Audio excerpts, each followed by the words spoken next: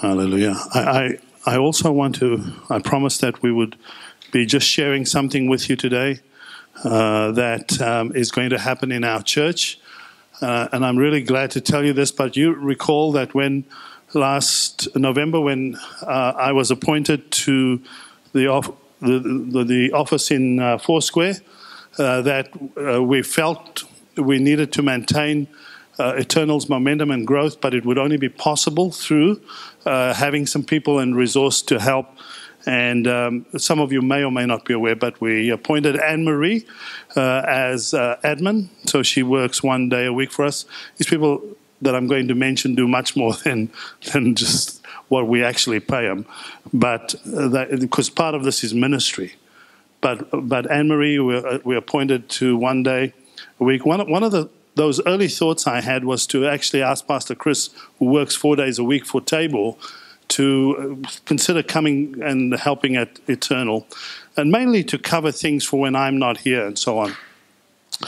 So I'm glad to tell you today that Pastor Chris is going to work half a day a week for us from May the 1st. The council's approved that. Again, we know it's tokenism in terms of in terms of the actual amount of work that they do and the giving that they give to Eternal. But it's his role is going to be his teaching and preaching pastor, so it's really great to have him on board. I just want to say some things, and I'll talk more about this when we pray him in on the 17th, when he speaks, the day that he speaks here next month. That Chris has saved my life. He really has. He's a great advisor, great counselor. When I want to rush off on something, Chris holds me back a bit and says, "Have you thought about this? Get that right." But it's absolutely saved my life. So it's been such an essential person in my life. Has really spoken vision to me, things that I didn't see, that he felt God. So there's a prophetic element on his life. But I'm so thankful and so glad that he's going to do that for us. Amen. Thank you, Chris. And, I need to just acknowledge today that Anne-Marie has been such a help in her role in administration, again, doing much more. And the other person who is saving my life on a daily basis is Jenny. Jenny works the admin office for Foursquare, but just helps out so much. It's just incredible. And I'm not exaggerating when they take such a load, just do it with such calm and with such ease. It really is amazing. Hallelujah. Well, bless the Lord. So, yeah, amen. Give her a hand. I think it was Joe who said yesterday, she's got the right balance of firmness and ministry for you. She said, it tells you when you shouldn't be doing something. It's kind of right. Amen. It is there. Hallelujah. Bless the Lord. All right. Well, turn in your Bibles to Matthew chapter 28. I want to share some thoughts with you. It was interesting that Chris spoke today about just as we came out of worship, about the battle lines that are drawn, and the empowering of Christ, of his disciples, of the church. And I want to take our thoughts just around to Matthew chapter 28 and verse 16. We'll actually read from verse 18. And I want to just share some things from this passage of Scripture that I believe are relevant for us. These are Christ's final instruction to the church, and it's not hard to get a sense of this, that what Jesus is talking about here is so critically important. Those sort of closing statements that we get a perspective of, or that we know in our lives, where we've experienced a statement where someone is talking to us in a final sense about something. Those sort of words that can actually be very much life-shaping, or they can be very directional about what we do. I remember one of the things, I think migrants know this, people who migrate from their family and who leave home, when you're standing at that airport and you're making a statement about what, and you're making those final remarks to people that you're leaving behind. Sometimes those, and you never might see them again. My mom and dad, when they migrated in, it was 1978, and her dad was there, yet unsaved at that time.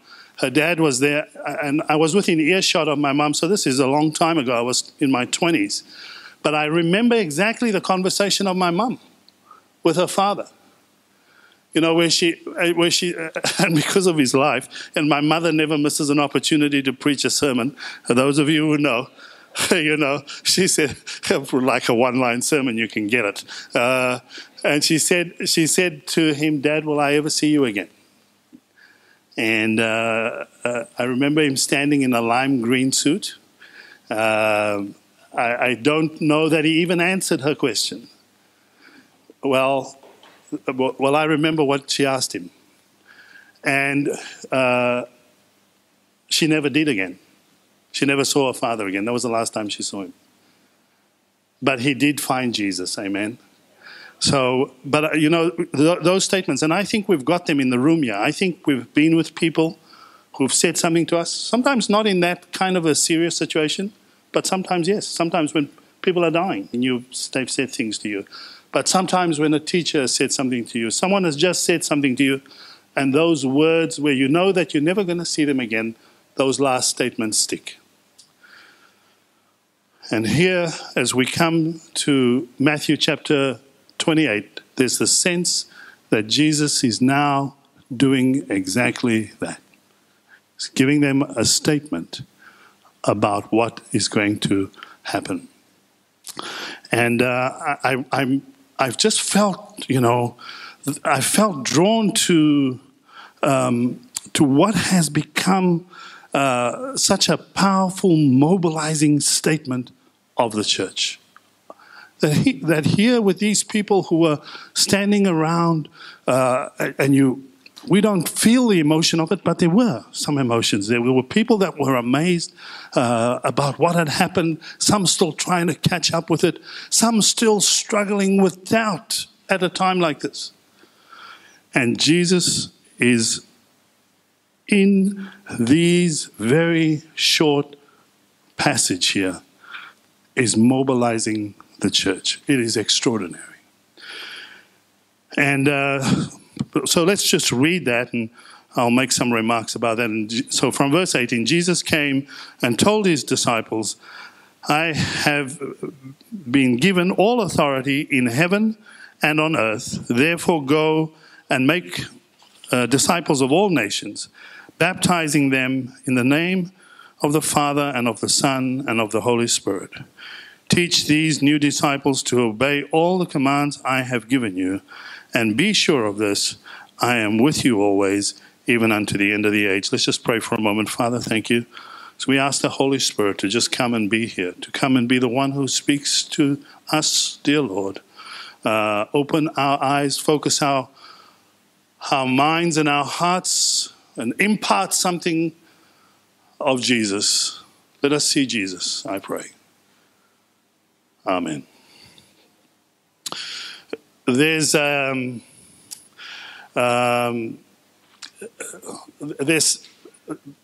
what happens in this passage, where Jesus is talking about typically how you would give those kind of instructions. He's talking, and these sentences are short, and what he's talking about is quite broad. He's talking about his authority. It's those final sentence, those final moment remark sentences. They're fairly short, but they're packed with significance and with meaning.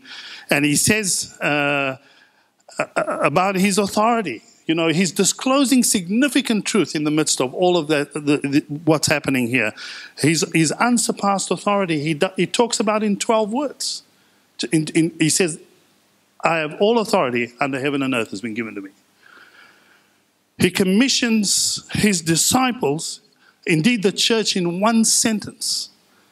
He says to go and make disciples of all men. Just does it in one sentence. And he speaks about his abiding presence in 14 words. They are in 3 sentences, Jesus mobilizing the church and declaring significant things over it. Because what is happening in this narrative as he commissions them, in this story, as he commissions them, some significant things are happening. And I want to spend some time today just on those, just as we make observation on that I hope today just refocuses us on Jesus and what he's saying. Does that for us as individually, as individuals, but as a church, just focus us again on this closing message of Jesus, which is continued over the centuries, over the years. And then next week, talk about how this practically unfolds for us as a community and as a church here. You know, about attitudes, about diversity, about working while it's day. But today, just want to focus on those things that Jesus, on how it actually relates to us. And what unfolds in this story is not just something that Jesus is saying to the church, but Jesus is making another declaration. He is making a declaration that there is a new king who has come. Amen. Hallelujah. That this great commission is making declaration that he is king. Amen. And that he is, and that power and honor belong to him. Hallelujah. And then goes on to say that that supreme authority belongs to this new king. Amen. And that and then empowers his followers with what they are to do. This is the extraordinary unfolding of these verses given to these few disciples on the mountain that still apply today, that unleash a phenomena that no force can stop. And Jesus is doing this in this simple context, and the application comes to us today.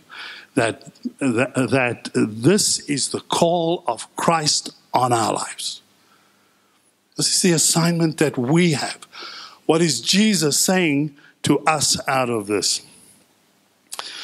So in this statement, Jesus, in the summation statement, this summary statement, Jesus is mobilizing the church into what is such an extraordinary entity and body.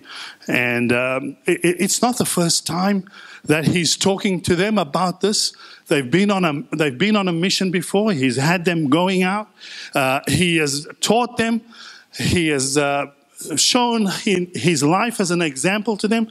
So when they're standing there, Jesus is bringing together everything that has happened, and he's saying, now this is the next step. This is where you go. He's also making a statement here to all nations. Hallelujah.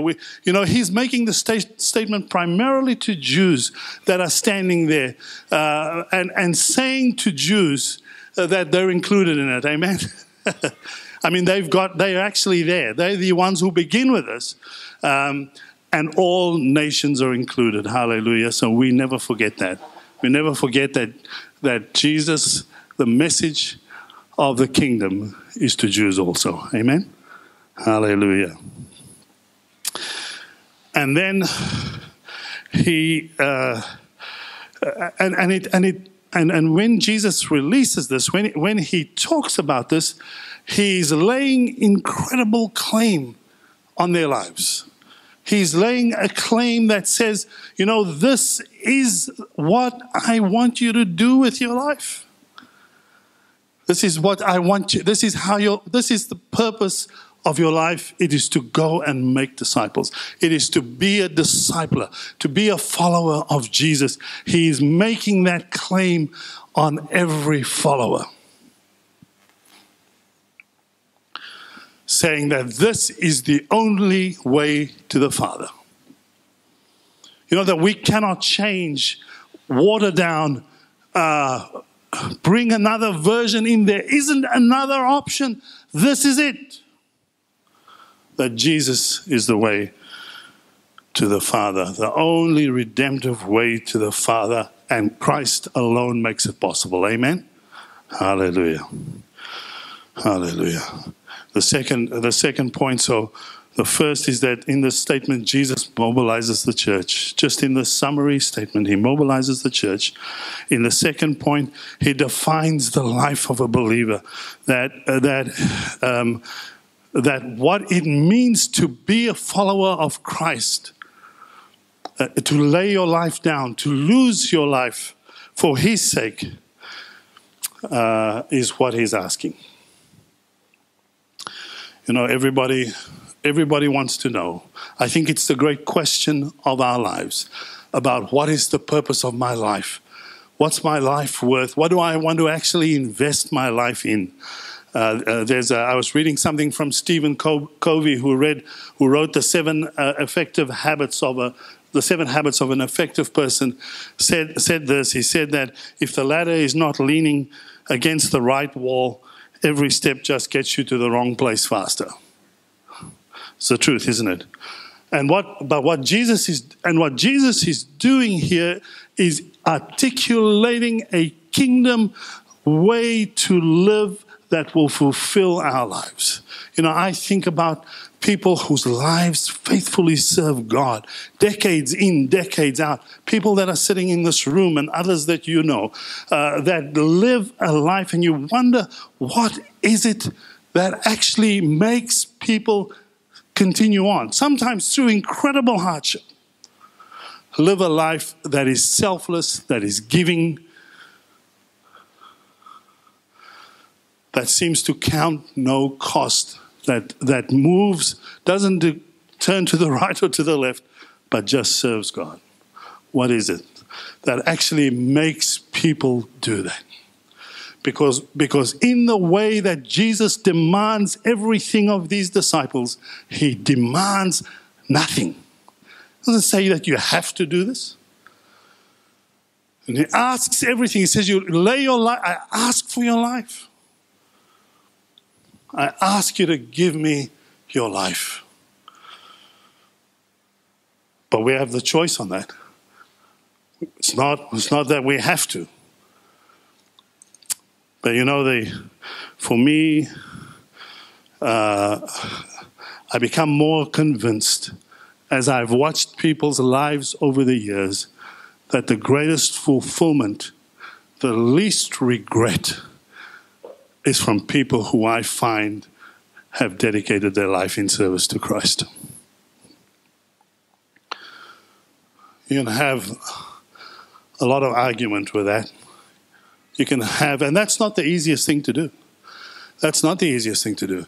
To lay your life down, to take the priority that I'll serve God, that'll be the first thing that I do, and not to resist in self-determination, which is such an easy thing for us to do. Where we fit Christ somehow into our lives and make some easing of our conscience by saying, you know what, it's not like I'm totally not doing anything. But you don't get the sense of that in what Jesus is saying here. So go and make disciples. Go and make them.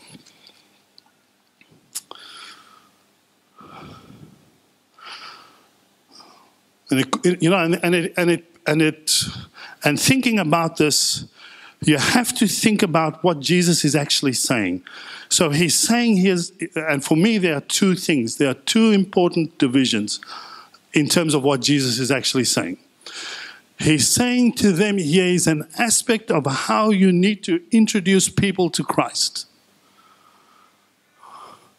And on how that spiritual experience is number one. That encountering the Spirit is essential. that the works of miracles are going to come by the Spirit, and there are some things that are sovereignly so an act of grace and an act of God. And then there's something else that's inferred in here, and that is an organizational aspect of effort. That he says you're to go. You're to make disciples of all men. There's a sense that what Jesus is establishing here is process. A process of how this ought to work. A fact that it needs some organization, some commitment, some allocation of resources. It needs people to go and do this.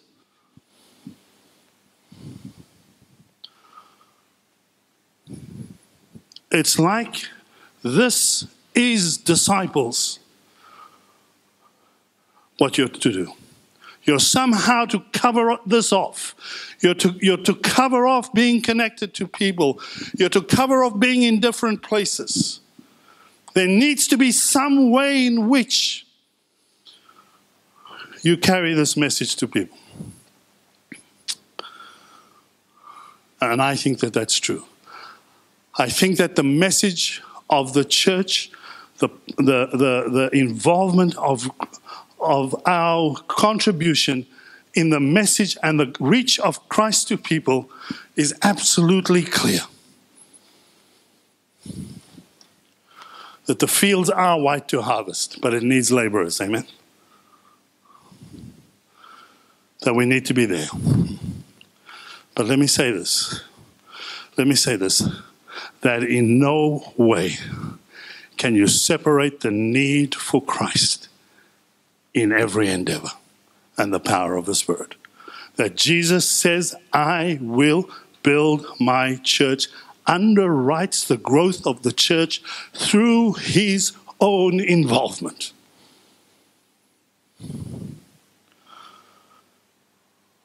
But there is an aspect of that. We have to understand that living this out in some way that gets this gospel to people and shares this with people is something God has entrusted to us.